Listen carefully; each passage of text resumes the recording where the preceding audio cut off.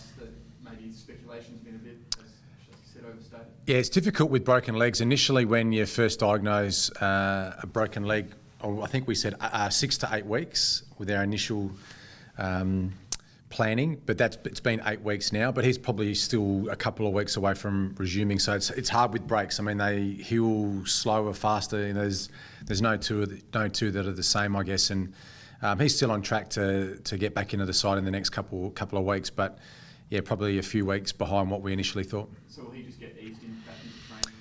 Yeah, because he missed a fair bit of the pre-season with an Achilles injury, he just needs to get some match fitness. So yeah, expect him to play a couple of weeks probably in the State League before we see him again at AFL level. Sando, tough love message after the Melbourne game. Great performance to get a win after that. Do you think that message has sunk in, or are you going to persist with that, or perhaps the players understand what you're on about now? Yeah, I think as a coach, you can't go to that well too often. You can't, yell and scream too much because the players become almost immune to that. But we were disappointed with how we played against Melbourne for that first half, and fortunately we got a great response against the Pies. That was a good win at home, but obviously now we've refocused our energies into trying to beat Carlton, and you know, Carlton have won 3 of their last 4. They're full of talent. They're really well coached. This is going to be a tough game for us. So, 4:40 Sunday at the MCG. We've got to make sure we turn up with that same frame of mind that we had against Collingwood. From your point of view, and what you sort of get out of the games, I mean, obviously that win over Collingwood was a bit of a statement game. But do you learn more about the players this week in terms of how they back up? Yeah, we will. I think. I mean, and I said straight after the Collingwood win that to respond, that has to be player driven. So we'll still prepare the players with strategy and systems that we think are going to win this game, but we need 22 players to turn up and play their role again with that same, fierce intensity that we saw last Thursday night. That's one of the best footy games I've seen. I mean, from a spectator point of view, and talking to a lot of fans and a lot of football people after the match, you know, that was a great night. We've got to now replicate that same sort of energy and enthusiasm every game we play, whether it's Collingwood on a Thursday night, Carlton on a Sunday, or the Suns the following week. We've just got to bring that same enthusiasm every week that we play. Has it changed anything on the training track? Does it look different? Well, training's looked pretty sharp. Probably the last 6 weeks. I know we had that bad loss against Melbourne, and we were disappointed how we played, but we've won 4 of the last 5. Our intensity around the training track, in the weights room, with the way that we're preparing has been really impressive the last sort of 6 weeks. I know we didn't have a great start to the season. We lost 3 games that we were really in against 3 really good clubs, but we're still internally quietly confident that we're playing the right way. We're starting to filter some guys back from injury now, and hopefully we're going to have a big second half of the season. Is it only that letdown that you have to be aware of going into the Carlton game?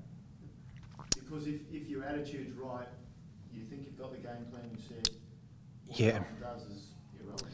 Yeah, that's right. I mean, we have to play our way, but also too we have to respect what the opposition do, and this is a good side we're playing against this week. I know that they didn't start the season off that well either, but their form is pretty good. You know, they're full of talent. They're really good inside. I mean, they're 3rd in clearances. They're number 1 in first possession. They've got an exceptional midfield. We'll have to be at our best to beat them on the weekend. And if we're even 2 or 3% off our best, it's going to be a real struggle on Sunday. But it's an important game for both clubs, and it should be a real cracker. Always midfield is going to be key. But for you in the first 5 minutes, do you want to just see the intensity in the midfield that you saw last week? And if you can match that, then you're off and running. Yeah, I think so. I mean, we still didn't win the first quarter last week. We're only 2 from 8 now in first quarter wins. The energy was there, the excitement was there. We just made some fundamental mistakes with a little bit of anxiety and a little bit of, we turned the ball over too often in that first quarter. But our indicators were all still really strong. So contested ball, tackles, clearances were all in the positive, but we weren't in front on the scoreboard. So there was no panic for us at quarter time. We came in and we were still playing the right way, but we weren't in front. There was no panic like, oh, there's another first quarter we haven't won. I thought we still executed the fundamentals really well. It was just the basics, the turnovers, the couple of skill errors that that probably allowed Collingwood to score too easily against us in that first quarter. Are you seeing any improvement in that area? I mean, a lot of those sort of fundamental errors are more noticeable in defence, I guess, and there's such a young defence. Yeah, it's where we're turning the ball over, I think, sometimes too, and we just have to encourage, particularly our younger players.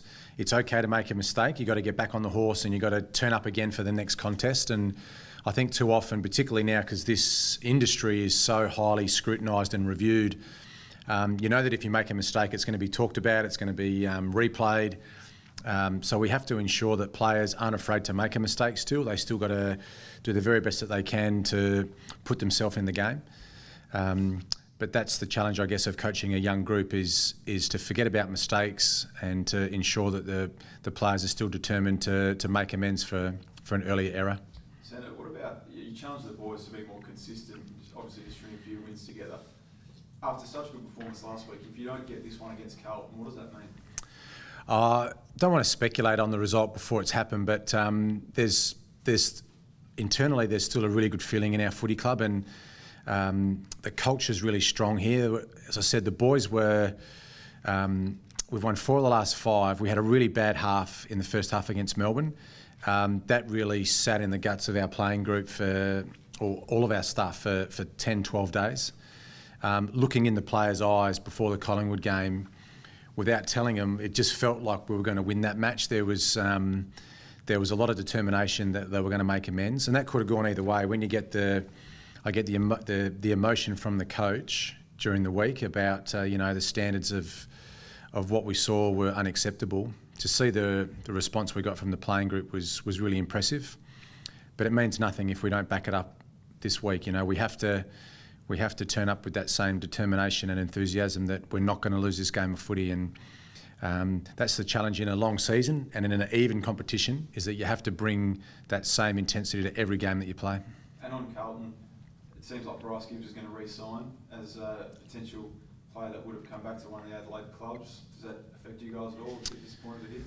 Oh, not so much. I mean, I haven't heard that, but we're looking at the entire free agent market, and we have been pretty active in the trade in trading players in the last 2 or 3 seasons. So we're always looking to make our squad better at the end of every season, and David Noble's working pretty hard behind the scenes at the moment with our recruiting guys.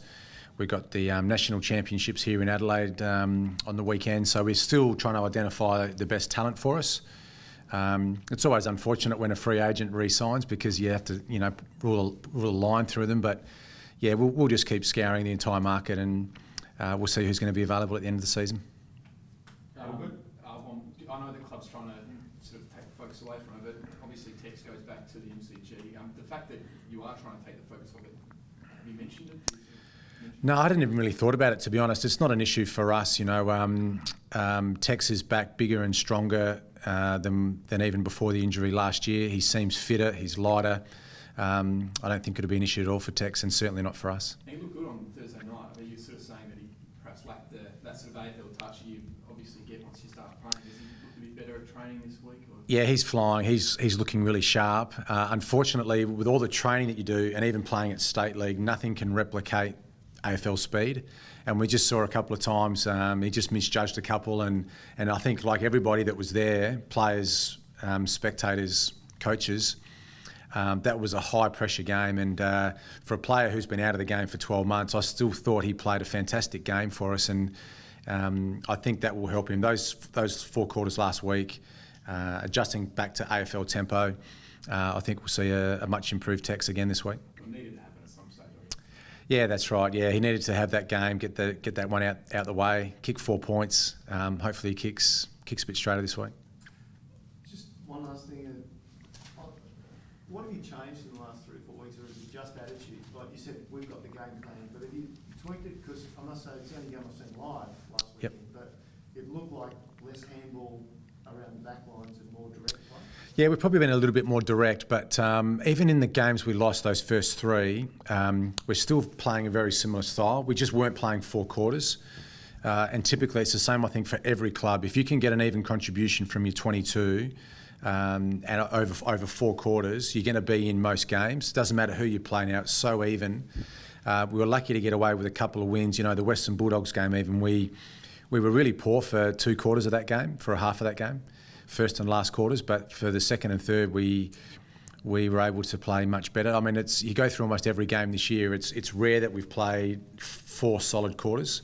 Thankfully, we saw it last Thursday night against the Pies, and we're trying to educate our players to play their roles, to sustain 4-quarter performances against any side, not just the top 8, the top 4 or the top 2.